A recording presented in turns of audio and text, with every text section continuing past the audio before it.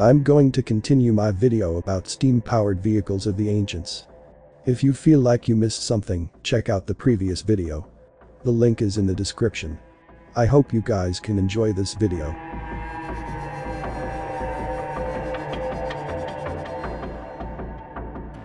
Britannica says the very first steam vehicle to carry stuff was the Stockton train that started in 1825. The first means there were none before that. Unless you believe other historians that say the first steam train to the US arrived from Britain in 1753. That's a 72 years discrepancy. And the steam train must have existed before that because the already existing parts were ordered from Britain in 1748. So, when did the first steam train operate? 1825. 1753 in the US. Before 1748 in Britain.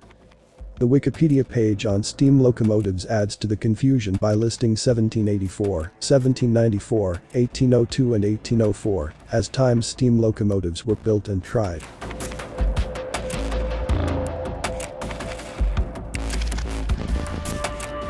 The first steamboat was said to have floated in 1807, according to the Army Corps of Engineers. But a text originating from 1851 by Louis Figuier, a well-respected naturalist and scientist of his time, says that the first steamboat was invented by a Denis Papin in 1705. 100 years earlier. The Wikipedia entry on Denis Papin asserts that the myth was refuted as early as 1880 by Ernst Jurland, though still it finds credulous expression in some contemporary scholarly work. So, scholars still believe it, but Wikipedia says it's false.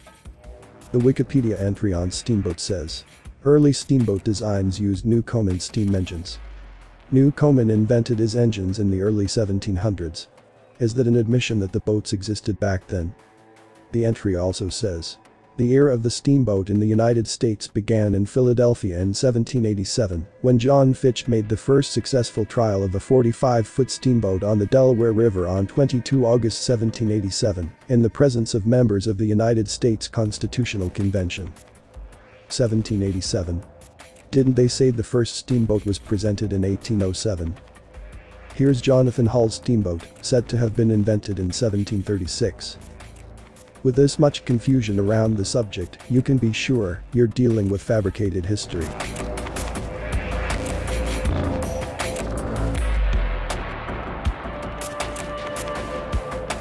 The following images and texts are taken from a page on stolenhistory.org titled Early 19th Century Highway Steam Locomotives, Related Laws and Roads, posted by alternative history researcher Corbin Dallas. I have omitted chunks of the article for the sake of brevity. This is an 1862 highway locomotive. Quoting from the page.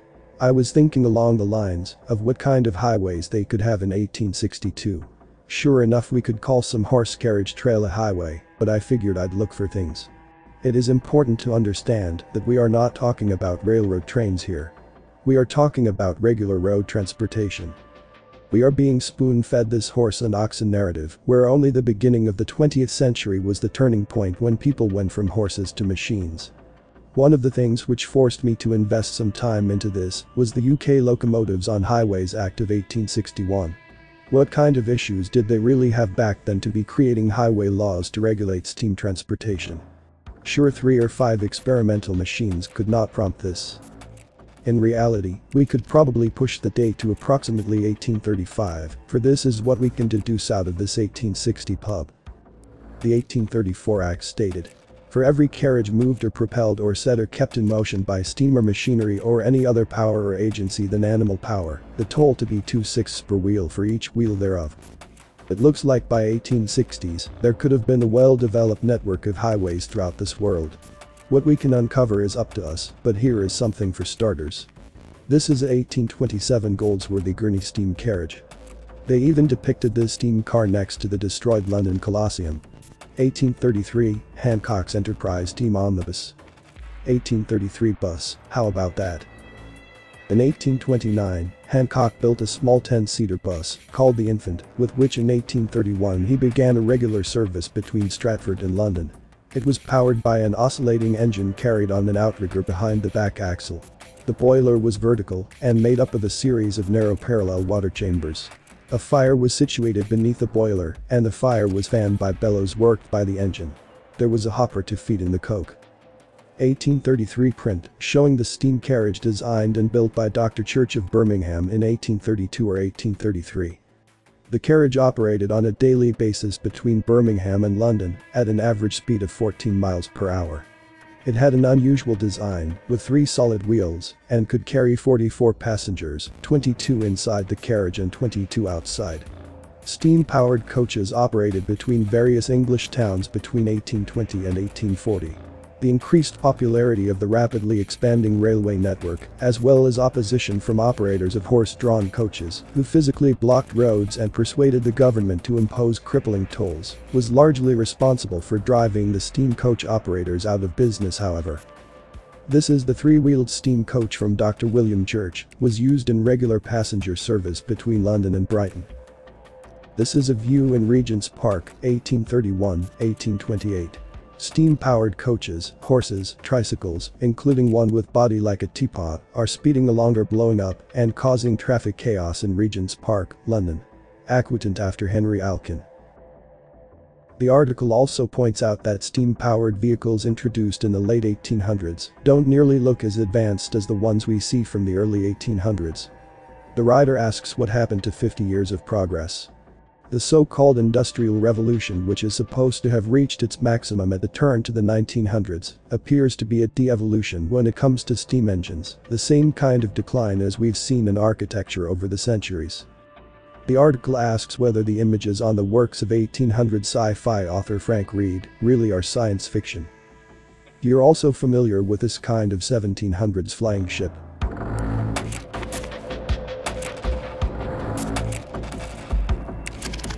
What's going on here?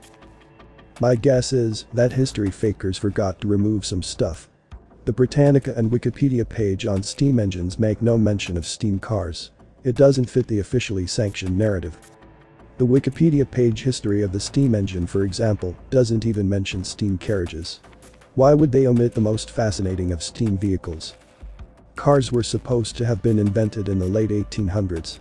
The first car I learned in school was by a guy named Benz in 1886. But that's no so. That was merely the first gasoline-based car. Why omit steam cars if we even had high-speed steam trains and steam ships in the 1920s? When confronted with these facts, they'll almost reluctantly admit that, yeah, sure, there were a couple of steam cars in the 1830s, sure, but certainly not any earlier. But even that is a lie. This is a steam fire truck, 1889. Steam scooter. Steam bicycle.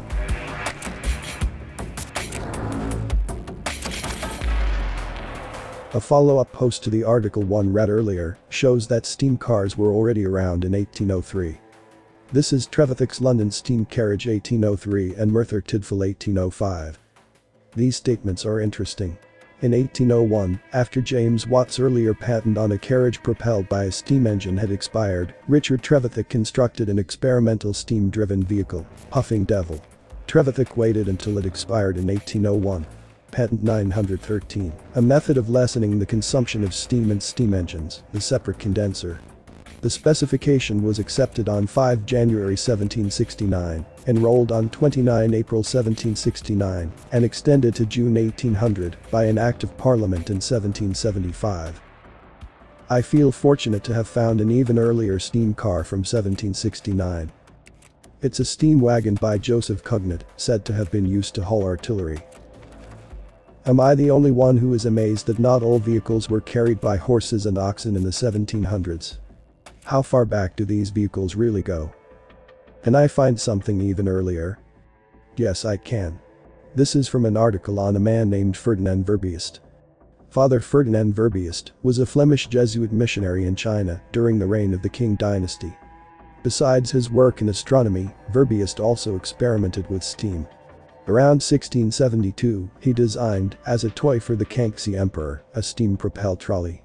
With one filling of coal, he wrote that the vehicle was able to move more than 1 hour. How did this Jesuit know that steam could create a driving vehicle? This is the year 1672, that's 213 years before the first car was invented, according to mainstream indoctrination. Mainstream historians cannot tell you when steam engines, steamboats, steam trains or steam cars were invented. Cars, ships and airplanes were around longer than we're told. Were they only used by the ruling elite, with help from peasants? That's one possibility. Another is that our entire idea of the world pre-1800s is fabricated or distorted.